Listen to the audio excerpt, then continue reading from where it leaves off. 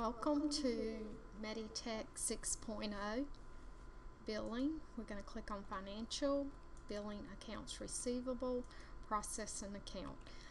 Today we're going to go over the inquiry screen. We're going to key in our account number W2949, and our patient is Amanda Test. And as we have discussed in earlier sessions, over to the far right hand side you will find your tabs, and we've gone over summary, demographics, insurance. Now we're going to go over inquiry. So if we click on inquiry, if you look up at the top you will see these tabs, and currently the charge inquiry tab is highlighted, which tells us that physical therapy was the charge category, the count, and the amount. If you click on detail, this breaks it down by detail. It gives you exactly the description of what was done. So if you look under that description, department tells you it's physical therapy. Procedure, here's your procedure codes. Bill gives you a final bill took place on January the 10th of 2011. We go to the insurance inquiry. This just lets us know that there was a final one. It gives us the date, the prorated receipts, just all the financial information here.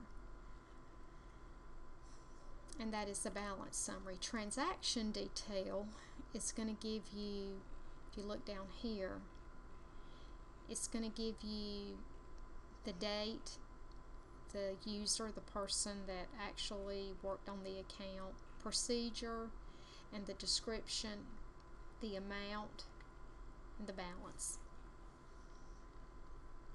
Bill inquiry. Here you can look at, I think we might have already looked at this, we have already gone over this screen. This is all the financials. Transaction detail, you can click on that, and you can, if you just wanted to see receipts, you could, which we probably won't see any, but if we did okay, we can see that a final bill was cut on 1/10 for $241, and it was posted on 1/10 for $241. So that gives us our transaction detail. And on that transaction detail, you can also choose, like if you wanted to see refunds or claim information or charge, you could restrict it to a certain area that you wanted to look at. Okay, then collection inquiry. This is going to tell us what's taken place on the account. This will be your transaction number, user, date, description. Can text could be like an automated comment. You would pull a can text and it would put the comment on there for you. And this is your comment code. And as you can see,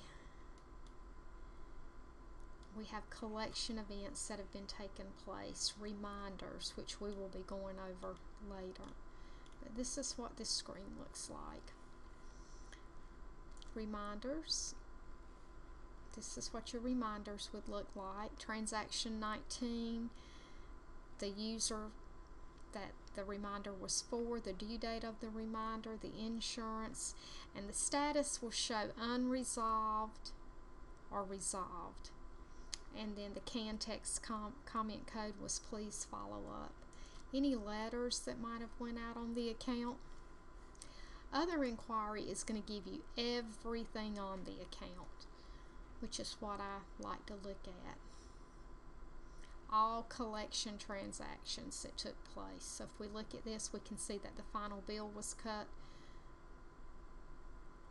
here on January the 10th. It was posted. We had a claim. It looked like it failed. Of course, we're in test. You need to remember that.